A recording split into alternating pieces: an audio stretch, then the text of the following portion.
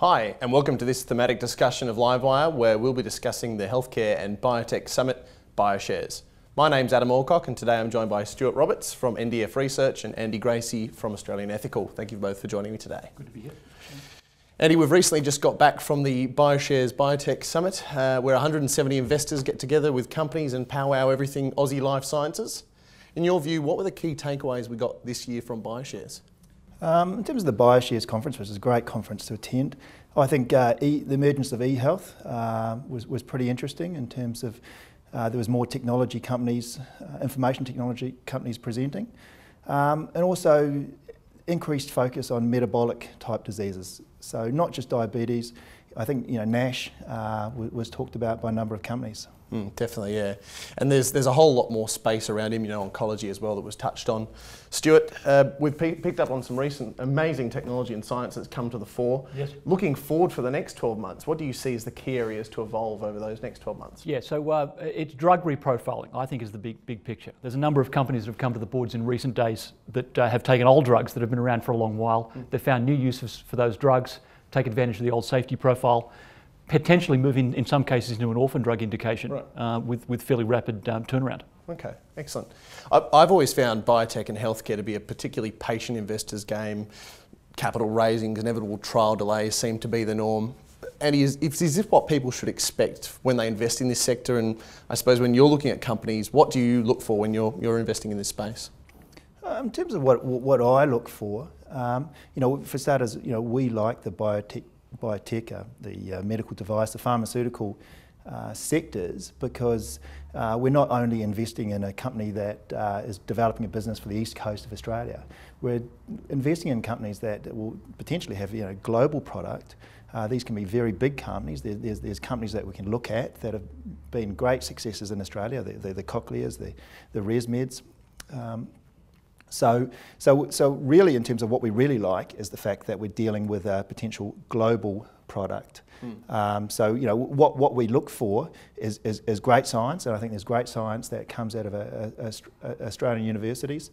We're looking for key kind of phases to invest in. We're not necessarily looking to invest while we're in the petri dish, or we're really looking for kind of to invest when we've seen efficacy being recorded, and we can see kind of key milestones which investors, and not just Australian investors, international investors, will look at the science and say, this is quality science, and this is a potentially, a very big product, so we want to get involved. So that's the great thing about investing in this sector. It's not just a domestic play; it's an international play. Right. And in terms of the big pot of money being obviously in the US for Australian companies. Yes. What can we do to get more exposure to the US companies? How can Aussie biotechs get over there and make a name for themselves? Yeah, so what I've been noticing in about 14 years of covering this sector, mainly on the sell side and now in my own firm, is that the companies are getting better at reaching out those capital sources in the US. We had a couple of IPOs on NASDAQ of ASX listed companies. The timing of those wasn't ideal, and those raisings haven't gone so well. But the fact that they were actually able to interact with institutional investors in the US in a serious way, I thought was a step change for us. So I think the answer to your question is they've just got to burn more shoe leather and build up the frequent fly points on Qantas or whatever, which they are doing.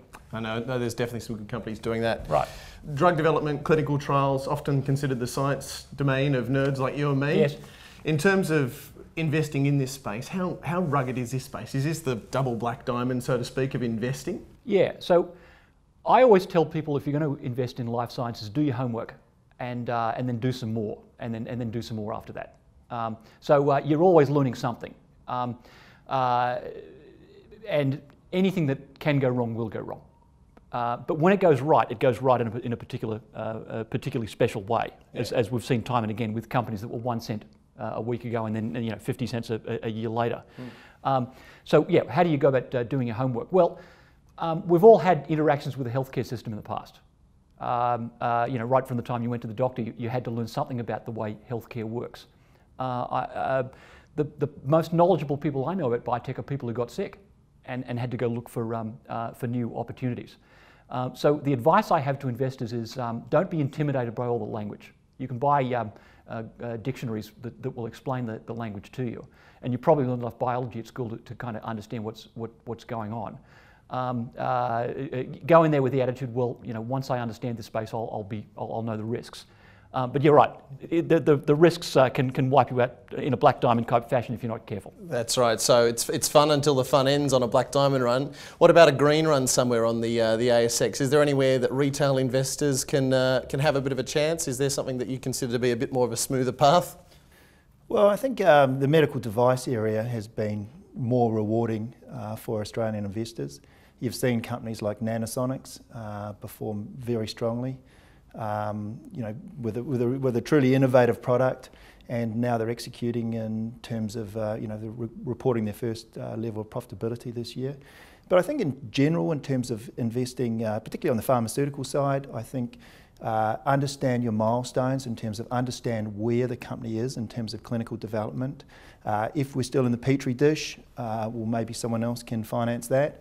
But if we've got phase 2 efficacy data, we understand the timeframes in terms of the current clinical study, and we understand that if we get a success in the study, what the upside is. I think they are the kind of things people need to slowly get their head around. And it's not just about investing in something because they love the idea of it, which I think a lot of retail investors end up investing. It's a commercial decision, and also don't be afraid to take some money off the table if a share price is appreciating come a key milestone, because that may give you additional monies if there's a little hiccup, and invariably the sector there are hiccups. Clinical studies, product development takes longer, costs more, but the exciting thing is the results.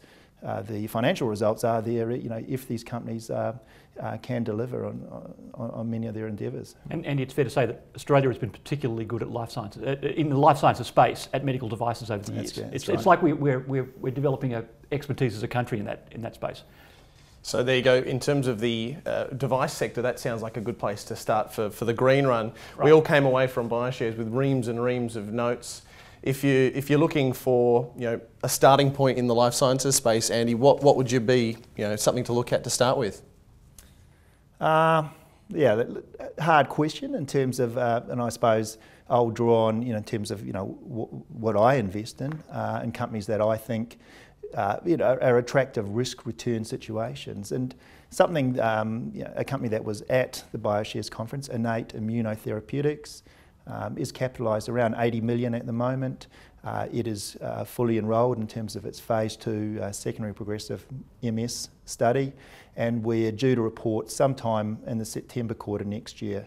Now, a hit here, and if the company is able to show that there is benefit for those patients, because it's such a big end market, investors will do handsomely. Of course, if they're unable to chisel out some efficacy, the downside is significant. But I think from a risk-return point of view, you don't put all your eggs into a company like Innate Immunotherapeutics because it's a high-risk drug developer. But it's a very interesting company, and the company's got the benefit in that there's been a compassionate program in New Zealand running for multiple years, and patients who have been on drug maintain they are getting benefit around energy, around cognition. So we're hoping we can chisel out a clinical benefit in these blinded studies, and we can attract a partner towards the end of next year or early 2018.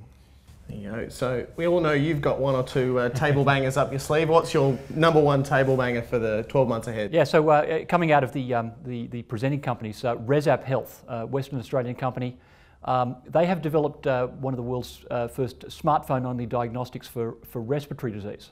It's as simple as take your mobile phone, cough into it, and an algorithm can then determine what kind of respiratory disease you have. Do you have asthma? Do you have COPD? Maybe you've got pneumonia. To be able to detect that without any extra hardware required, and an algorithm that gets better and better over time because they've built machine learning into it, can be quite powerful. They're now in the late stage studies, and they expect to have FDA approval for that diagnostic in early 2017. A big trend in medicine, and we're going to see this more and more, is telehealth. No more going and sitting in doctor's surgery reading a new idea while you wait 2 hours to see a doctor.